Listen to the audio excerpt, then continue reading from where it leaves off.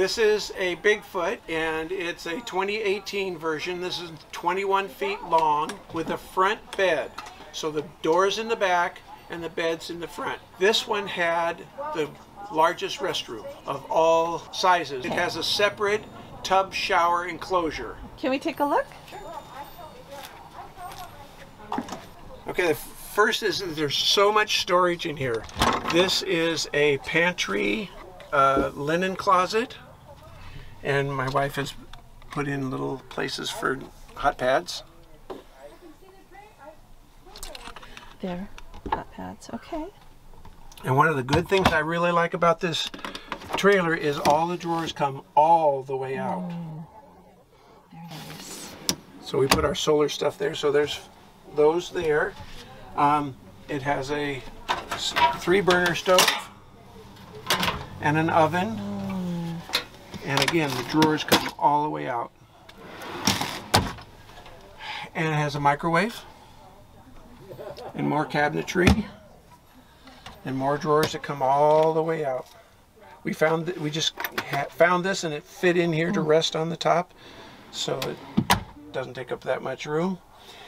This is one of the things, is it has this round sink. This was the newest addition, so it looked like an Airstream, but it has a stainless steel round sink, which gives you more counter space. And this is something my wife has found. It goes over this so you can wash things and they won't fall in.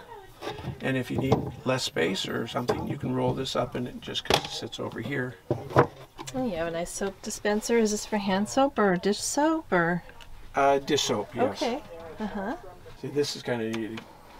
When it goes off, you know, first dim, brighter, and then it fades to black. And this is the freezer, very large freezer, and refrigerator. Is it 3-way? It is 2-way. It's 2-way, okay. So it's electricity, AC, and propane, which is good because I destroyed 2 batteries with a refrigerator I put on battery and left it overnight hooked up to the car. Then it has a pull-out pantry. That is so nice. Wow. It's got a place for a television set. We don't use it, but we have used it. You know, we use it for hats and a little fan. And it has a double bed. Oh, this is a wardrobe closet that goes all the way to the front. So this goes all the way out there, but this goes all the way out to the front down there. And there's 3 more drawers below that. And has a curtain to separate the bed area from the dining area. This is the bathroom, and there is a duct in here, right back on that wall. But it has the sliding door for the bathroom, or for the shower. Oh, nice. And you have a little tub, too.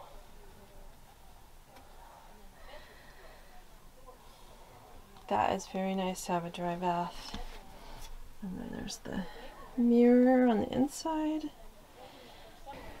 So it was the size of the bathroom that sold you. And it wasn't 25 feet. This is a 21. Okay. But the 25 is the bigger one. Okay. But even the bigger 25 one had a smaller bathroom. Bigfoot says, well, you may have Tennessee winters, okay, but not Canadian winters. This deals with Canadian winters.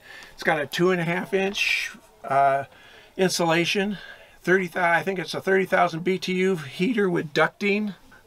So much ducting that our holding tanks are in a 3rd tank, and there's a heat duct in there so that your holding tanks don't freeze. And it has double paned windows that are reflective coated so that during the daytime no one can see in at all, 0 during the daytime. At night, if there's lights on, then they can. This is a Canadian trailer, right? Yes. Yeah. Canadian made. Now, something that we got, we took out the window shades that came with the trailer, and we had blackout, top down, bottom up shades put in. This goes all the way, so from top down. I want to just kind of give you an idea how good they work. You are ready for Alaska. This is a pretty dark trailer, and so it comes in handy when you're going to Walmart where it's daylight in the parking lot. Or Alaska. And we use those tire locks, and we learned, the picture says to tighten them with a big nut in the top. We learned to move that to the bottom, because if you stick your hand up here, you end up lacerating your hand with the fiberglass. So we put the knob on the bottom. The floor plan that's on their website is to scale. I determined that, and when I was with the president of Bigfoot, he was surprised that somebody realized that. Up here, there's the 2 propane tanks. They're 7.5 gallon. They're 7 gallon. I have a can of gasoline, 5 gallon can of gasoline, and back behind these are 2 6-volt batteries. Yeah, so those are the larger propane tanks. Yes, and a power jack. This guard comes down as a rock guard for the front. This is a humongous storage compartment, and it even has over here a light. Oh, nice.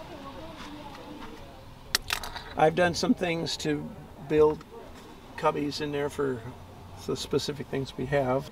These are special latches. They're called slap head. So you just slam them shut. Nice. We got these at Camping World. They're so cute. They are cute. And it has water, either city water going in, or you can take a hose in here and push it in here, or drain it, gravity feed, siphon feed into there. This is the heater, the forced air heating. This is a very clever thing. This is a Santee flush. So when you're draining your tanks, instead of having to have a wand and a hose that you go like this and clean out the inside of the walls of the tank, you hook up a hose here, and it has a built-in thing that goes and cleans the walls. And all of the holding tanks, all 3, black, gray, and clean, fresh, all sensors are on the outside of the tanks. Nothing goes through the wall of the tank, so there's nothing that can get caught on anything and debilitate the sensor. This is our water heater. This is an outside shower. And these are the dots I was saying. I know which way is, when it's like this, it's locked, and this is open, so it has a shower and a shower head. So you can take a shower outside if you wanted to, or do dishes outside even. It's got porch lights and our power. And then on the back,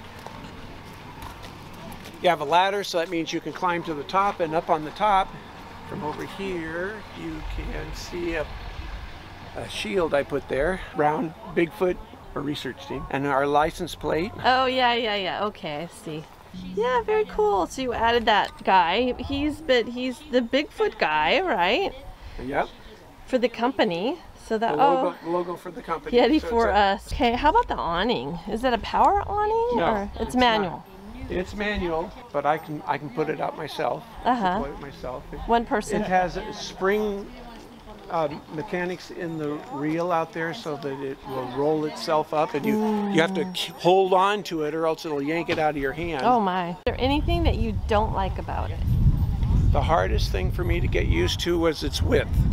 It's 100 inches wide. A semi truck is 102. The casita is 80. And so it's kind of scary, especially when I got a semi on either side of me. But with my mirrors, I can see where my wheels are in the lanes and how much room I have beside the truck. And big rigs tend to move away just to give you a little extra room. I do it for them, they do it for me. Okay, what was your annoying thing? They, by design, made it so that you cannot use the microwave oven and the electric side of the hot water heater at the same time. So there's a switch down near the floor that is a 3-position switch. One where you flip it up for the microwave, middle for neutral, neither one works, and down for the water heater. So now I think you can operate the water heater by propane and use the microwave at the same time, but you can't heat the water electrically and use the microwave at the same time. What's your tow vehicle? What are you towing it with? I have a V8 Nissan Armada, so that was their big heavy-duty one. And I got the V8 because this is just that much heavier. It's about 4,400 pounds dry. So we're easily doing, 5,000 or 5,500. The truck or the car does over 6,000, I think. So you've got the mirror extenders because of the width of the trailer then, right?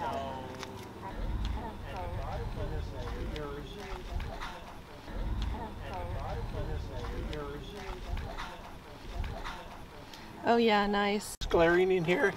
So I found these. These are, I think they're limo screens. Nice. And so she can pull these out and not have the sun glare on her. That's very nice. But, but I can still see through here for the mirrors. Oh, good.